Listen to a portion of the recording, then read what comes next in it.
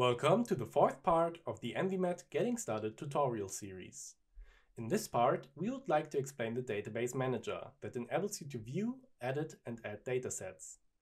When opening the database manager via the ENVI-met headquarter, you can see 8 different database tables for the different groups of elements. We will now go through all of them and explain their structure with some examples.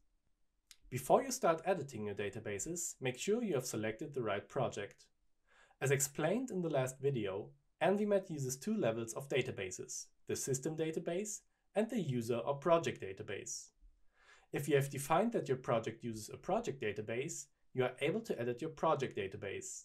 If your project uses no project database, you are able to edit your user database. Let's dive into materials first, which are the basic elements for walls and single walls. You can create a new material in your project database by right-clicking on the Project Materials section. You can now define the database ID by left-clicking on the blue default value. Note that your ID must have 6 characters. You can also select the name and a new color for your material.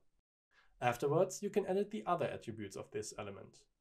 By clicking on the 3 dots on the right, some further information about the individual parameters, like their unit or a short description, are given. After we have created our new material, we can now use it to define a new type of wall and roof construction. Simply add a new project wall to your database. Again, you can now define the basic attributes on the right-hand side. By double-clicking on the wall item, a new window opens up where you can specify the components of the wall. A wall in ENVI-met always consists of 3 elements. On the left-hand side, the structure of your wall is digitized. On the right-hand side, all available materials are presented. You can assign them to any part of the wall by dragging and dropping.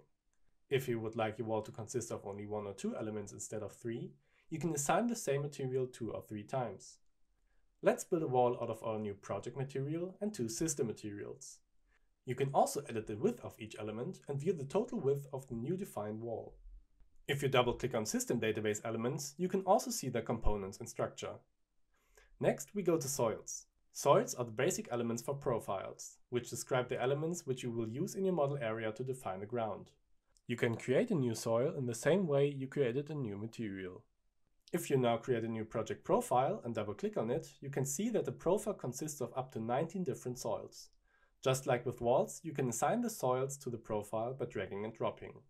Single walls are walls which consist of only 1 element and describe thin structures like sun sails, for example. After creating a new single wall, you can assign a material for this wall by double-clicking the element. The Simple Plants tab includes plants with a simple vertical structure like crops or grass. In the Greening tab, you can define a new wall or roof greening. Like with walls and profiles, you can specify the components of the structure by dragging and dropping. Last but not least, the Sources tab includes sources of pollution, like automotive lanes, for example. After creating a new element here, you can specify the pollution of different molecules at each hour of the day. The traffic tools will help you keep the overview. As always, do not forget to save your database after you finish editing.